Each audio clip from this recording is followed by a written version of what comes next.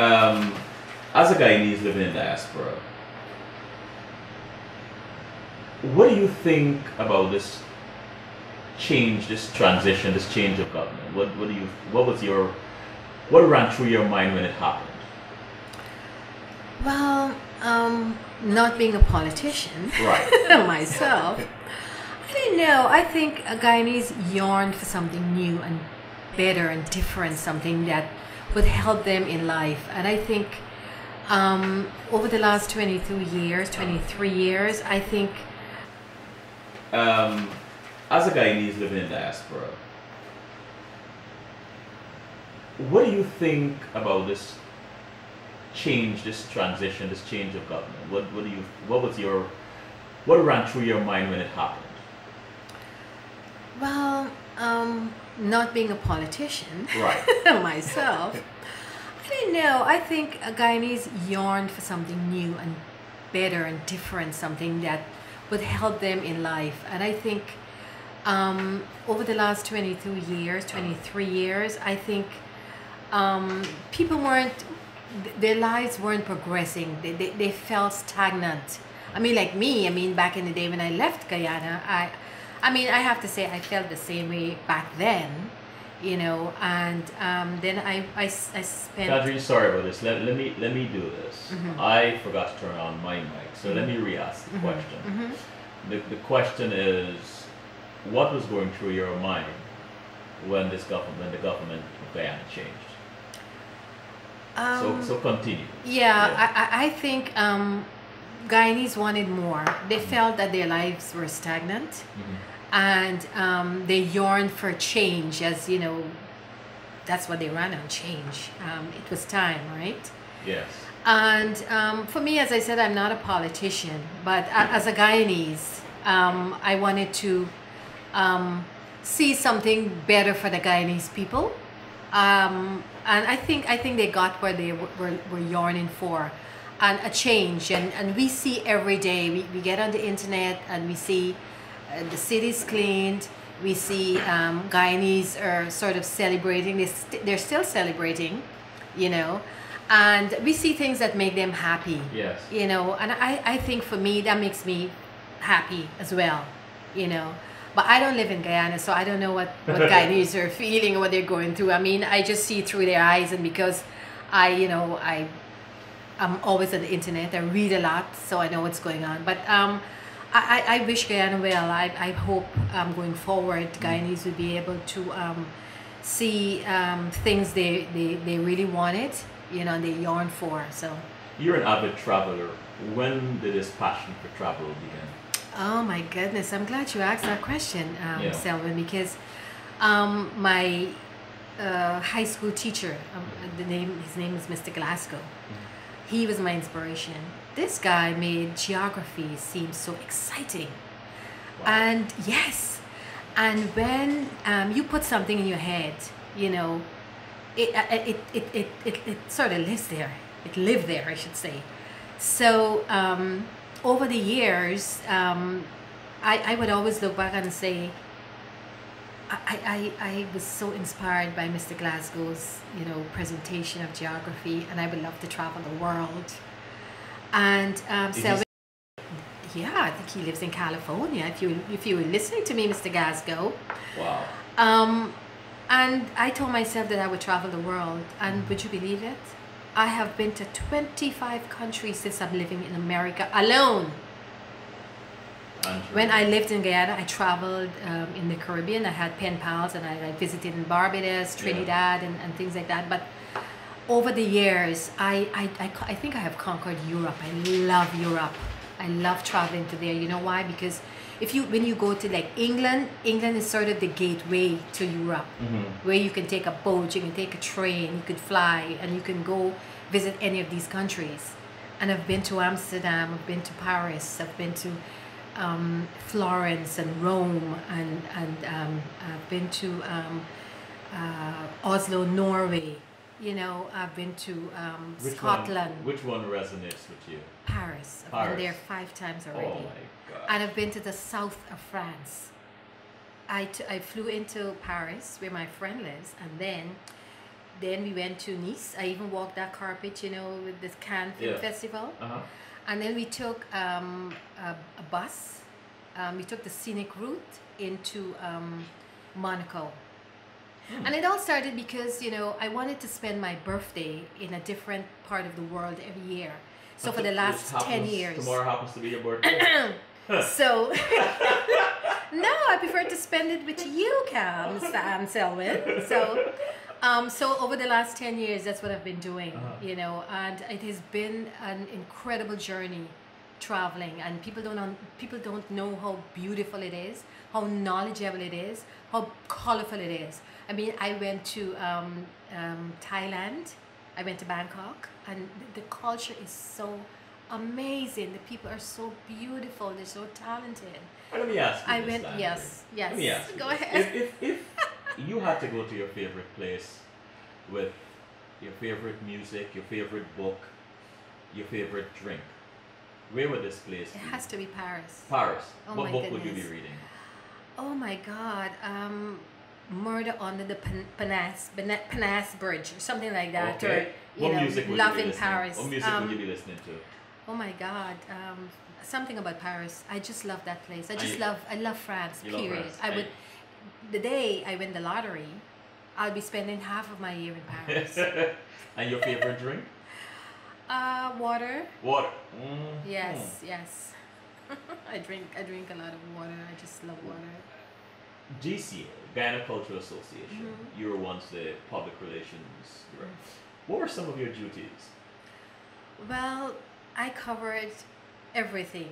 I covered the entire weekend of events. I did all of the picture taking, the photography. I did all of the writing, the PR, and I would review the weekend of events after it's all said and done. So I did a lot of work for the Guyana Cultural Association. I spent 10 years, I think. 10 years.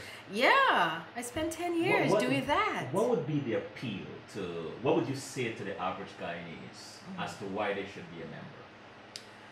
Well, it would have to be their personal choice. I mean, for me, I love the Guyanese culture. It's so diverse and so beautiful and cultural, whatever.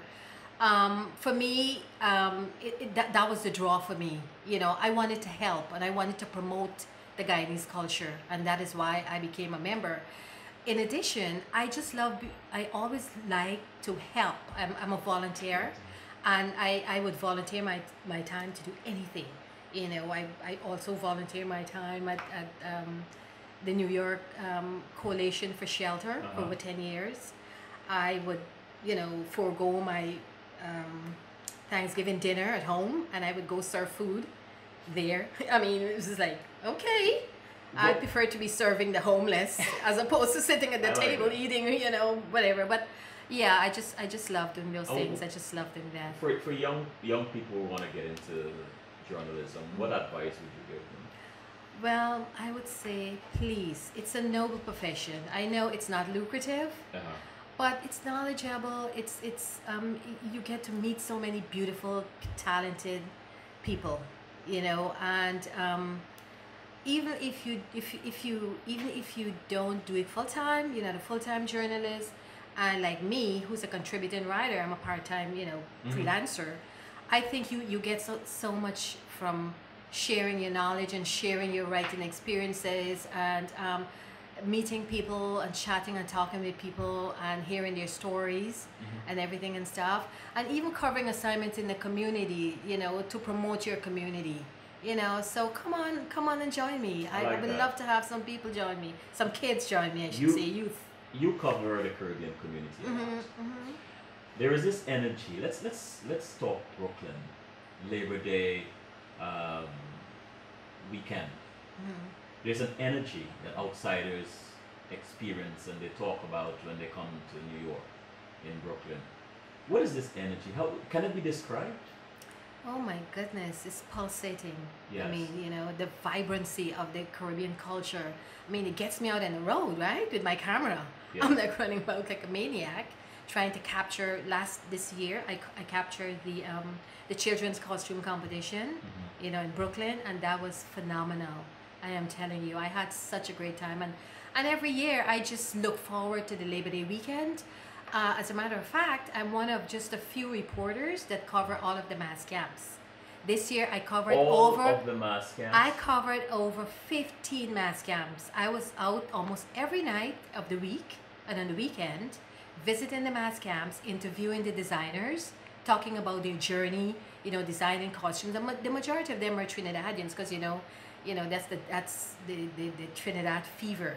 Mm-hmm. You know, these people are so it's in their blood, it's in their bloodstream, this carnival.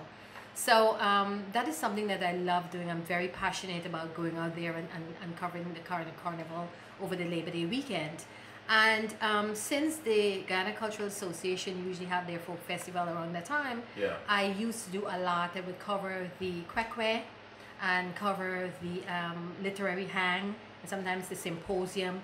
And I was the co-chair of the awards committee, on the awards committee. When do you rest? So, no, I don't. Can you see how skinny I am? I get 5 hours of sleep. I thought it was your passion, the gym. No, gym. I don't do the gym. I don't do the gym at all. It's just I'm driven all the time. Right. You know, I get to these assignments and I'm like, I get home at nighttime and then I would either blog about it, put it on my Facebook page at 2 a.m. I would say, Tangerine, what's wrong with you? Why don't you go to sleep? I know you have to go to work the next day, but no, I don't, because it's this burning desire in me. It's like a fire in the belly It's a fire in the belly, you know, and you have to do it when you feel that passionate and that driven about something that you want to do. You just do it, and that's why I don't rest. Let's take a quick break. Thank you.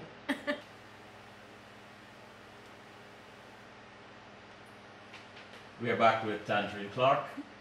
Tangerine, my good friend Corp Delpesh, who is a Caribbeanese makeup artist, he said that in my interview with him that food and laughter bind Caribbeans together.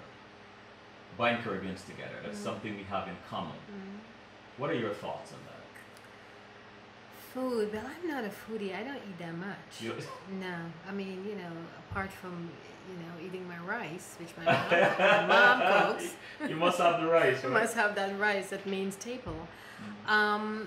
But laughter, oh my goodness. I mean, my life is predicated on laughter. I love to laugh. As you know, I'm a giggler. Yes, I know. I giggle all the time. And I think he's right. But when it comes to the food part, I'm not big up on food. I don't eat that much. Yeah, I'm not I'm not a food person. But yeah, let's laugh every day. Let's every day. It's really good for the soul, I would say. You mentioned handwriting your stories back in the day.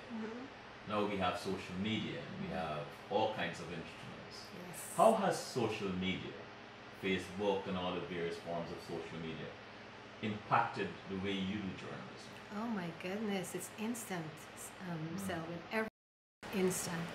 And as I mentioned before, the fact that I would go to an assignment and I would come home at 1 or 2 o'clock in the morning and I would still go to my Facebook page and I would upload all of those pictures, just put out the blurb. I just love the fact that everything is just right away. It's instant. And I can put that up, at 1 o'clock in the morning and someone can see it at 1:10. Isn't that fascinating? I like that. It's that beautiful. It is fascinating. So yeah. I love social media. I love my Facebook friends. I think I have 1,900 of them right now. And I love all of them because you know what? They're encouraging, they motivate me, they inspire me to do what I love to do, and I thank them. You enjoy that? I enjoy it. I enjoy it immensely. I enjoy it immensely. Yeah. When are you most happy? In my own skin. I just love me. I just love. I'm inspired by myself. I inspire myself, I should say. So I love me and I love the things that I do, and I think I have tunnel vision. I look straight. You're focused. I have tunnel vision. I look straight ahead to what I want to do, and I go after it. And that's what I tell people. I share with people and I say, you know, don't let anyone tell you that you can't do something. And here's the thing, Tangerine, that you have received citations and awards and so on, yet you're so humble. What keeps you grounded? I don't see why people should be grounded and people shouldn't be humble. I mean, you're doing something that you like, and you know, no one can take that away from you. So why would you not be humble and be, you know, and care about what you do and things like that? But for me, I just love people. I love sharing what I do, and I don't have an ear about it.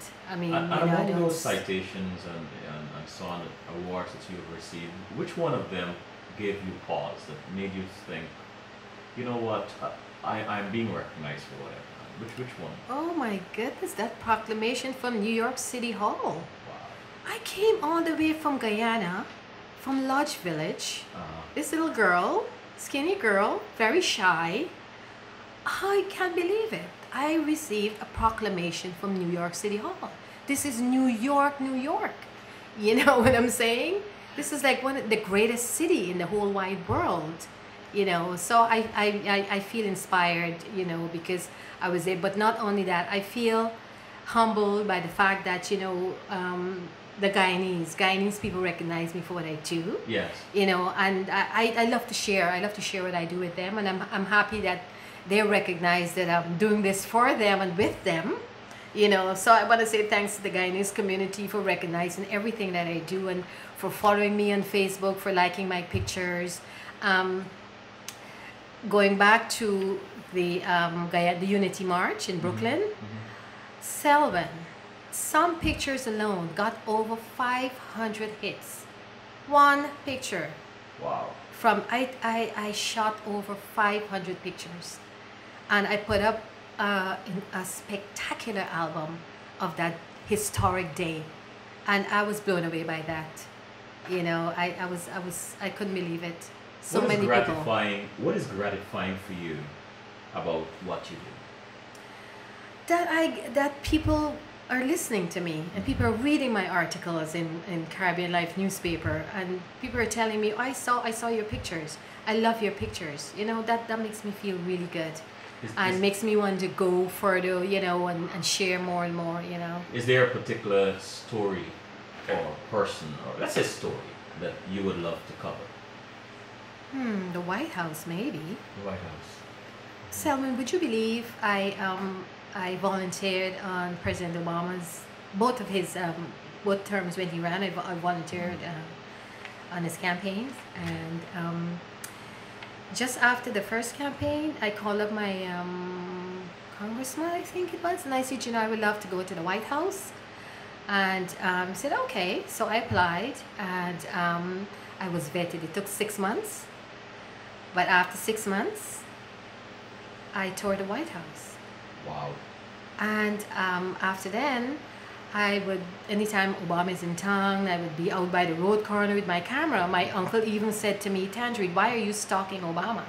I said, I'm not stalking President Obama, but I'm telling you right now, one of these days, I'm going to be in the same room as this guy. He said, okay. Would you believe I went to the United Nations the other day and I photographed the President of the United States of America? Wow. And so, you know, when you have something in your head and you tell yourself you're going to do something, listen. Yes. It's going to happen. You will do it. You just have to be focused about doing what you What was the do. most challenging and painful story you've ever done? Oh my goodness, I interviewed a breast cancer survivor. I don't know if she's still alive. But this woman was absolutely mesmerizing. Her story was mesmerizing. I could not believe the things she went through. And she was sitting in front of me telling me this story, how it all started and how this cancer came back. I mean, and it's sort of poignant right now because this is Breast Cancer Awareness Month. Yes. You know, and I'll be covering a couple of marches. So that was my heart was like beating when she was talking about Wow. how this cancer affected her and how she survived it and the things she went through. But she she kept on going and going. That was a very, very. In the chat room, Claire Insignificant. said, tell it citrus, fruit, fashion, laughter, and Facebook. I guess those are the things that bind Caribbean together. Absolutely. What are you most proud of? I'm proud of the things that I've done in my life so far. I mean, I think I have so much more to give and so much more to do. So I'm proud of myself for doing all the things I said that I would do. You know, so there you go.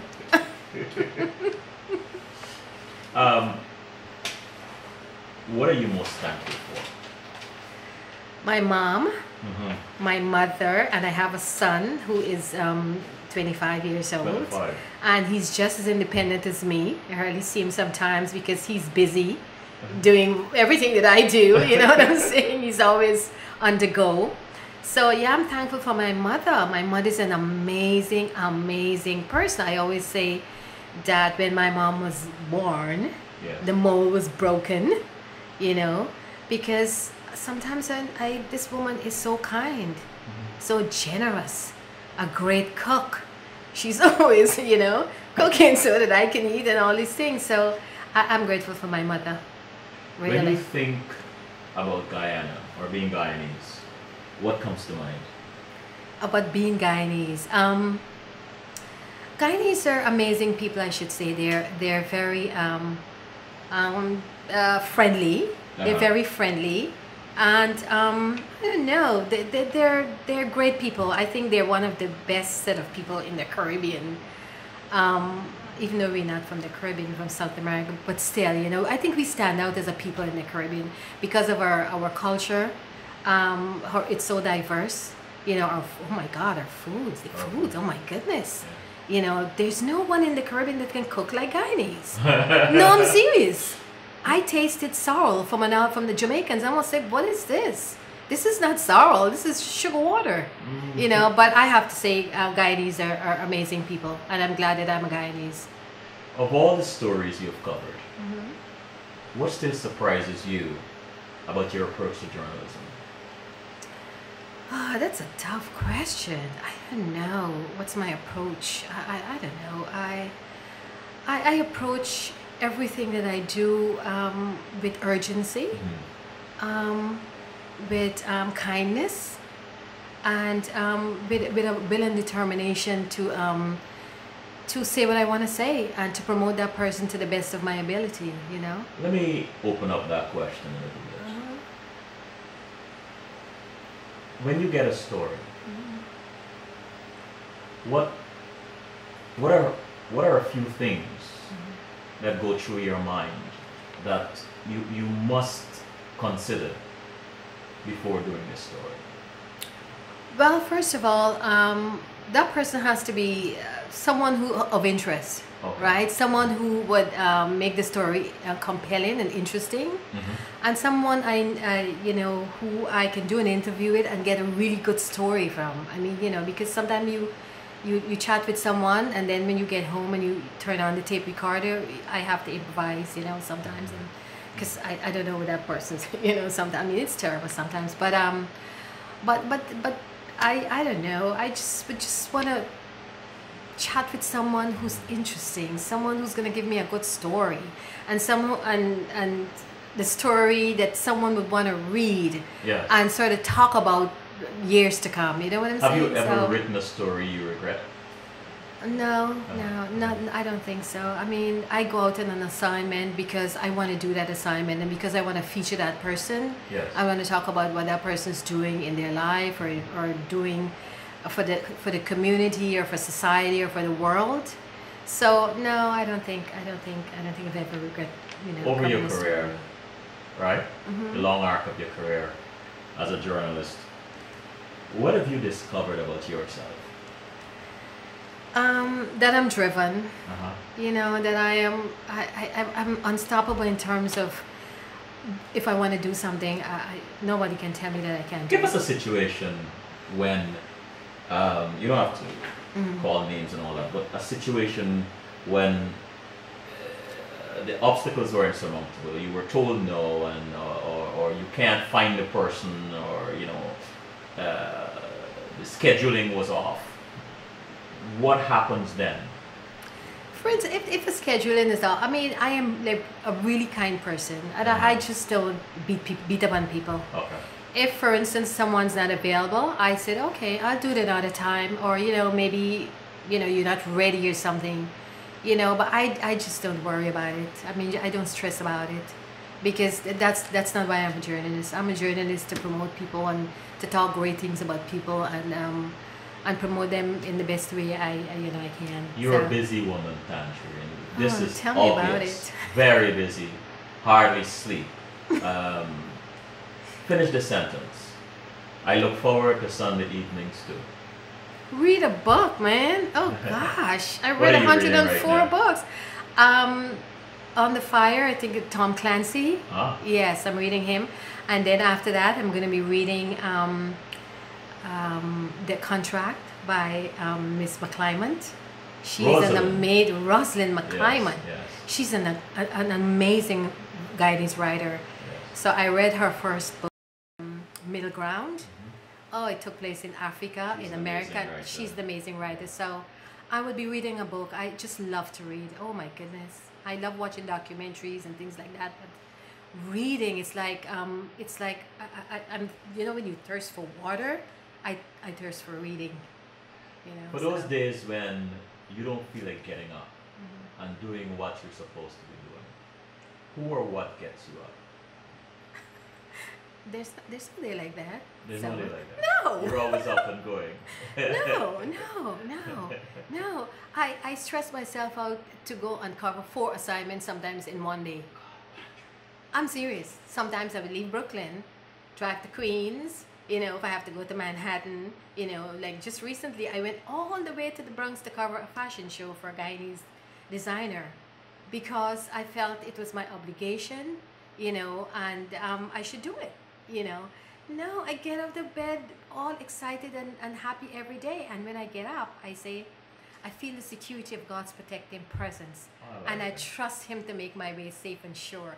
I believe in the good, and I expect good to come forth because I rely on God's power to deal with my life. That's what I do every day. If you could go back in time, what would you tell that 15-year-old girl?